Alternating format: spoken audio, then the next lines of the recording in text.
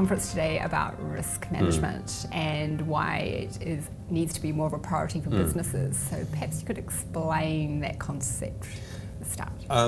I came to talk about risk management really because I thought that we had a particular story to tell at Meridian. We have a business which is nearly 100% or is 100% dependent on the weather for its outcomes. So there's this huge risk problem that sits right at our heart. Is it going to rain? Is it not going to rain? Is it going to be dry? Will irrigators turn their load on? Will the snow pack melt in time? All of those sort of issues. And we have to manage that with a very structured sort of process around it. And it gives us a view of risk which is slightly different to some other organisations, and means that it's a bit easier to embed risk. And I've seen some real benefits from it. And I think that other businesses that can move away from that sort of tick box approach to risk will also see benefits. So really talking about that.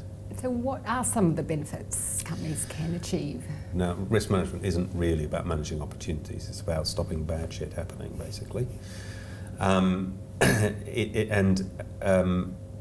You need to sort of focus on that first, because I think people have a sort of unbalanced view of how much they can influence bad things compared to good things. So good things, naturally people go, oh, that was all my fantastic work and intellect, and let's get on the bandwagon there and make myself look even better.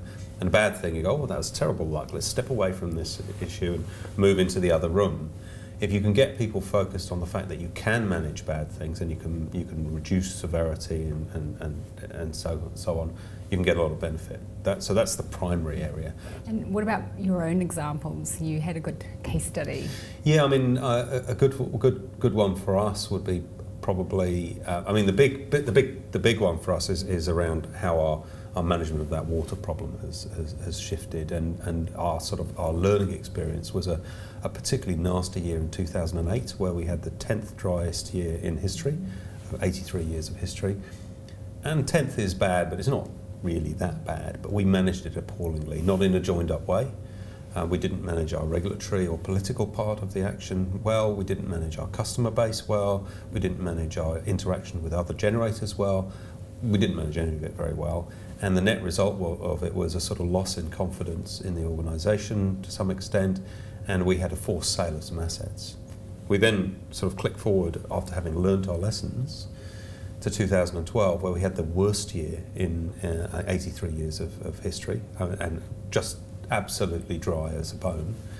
And with that worst year, we had an outcome which, although it was worse than a good year, was severely sort of mitigated.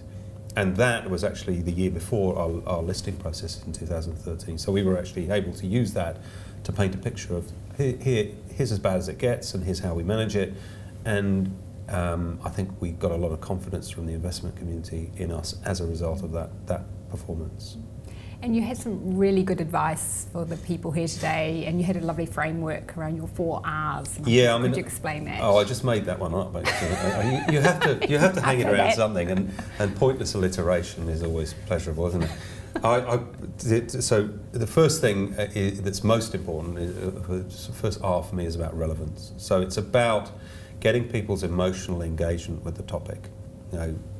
You can appeal to people's intellect, but it really doesn't get them moving along, except in some very weird organisations, investment banks.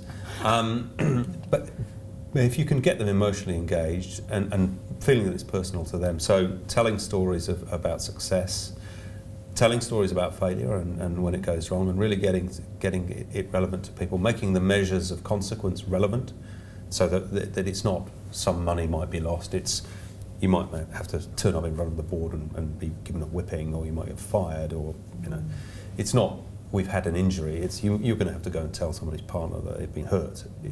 Make it personal, make it relevant to them. So that's my first and most important of the 4 R's. Then the next one is about responsibility. It's about ownership.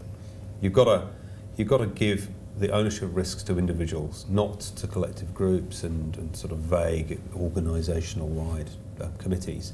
Somebody's got to feel the pain. I own some of the big risks in our business, and I make it my job to go out there and find ways to improve the consequence and the probability of those risks. and make sure that it's embedded in activity for other people.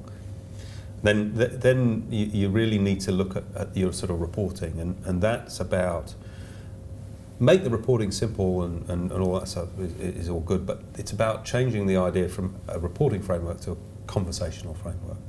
So you want to have real conversations occurring with the right people in the business, and how that ends up in a report somewhere is less important than the actual process of thinking about it. And the last piece is about the regularity of engaging with risk and actually embedding it into your normal business processes. So if you have a business planning process, you'll have objectives of that business plan, some operational improvements or strategic growth or whatever it is. But in those objectives, you have to have stuff that says, I'm going to be doing X, Y, and Z to specifically improve this risk, to minimise it, to make it go away.